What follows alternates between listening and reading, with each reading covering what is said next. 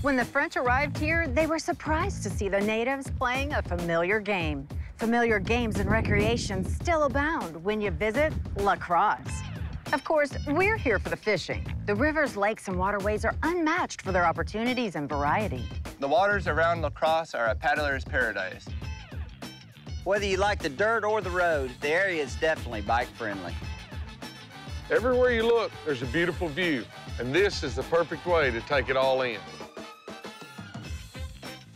And when you're done for the day, don't forget to stop in for a relaxing beverage.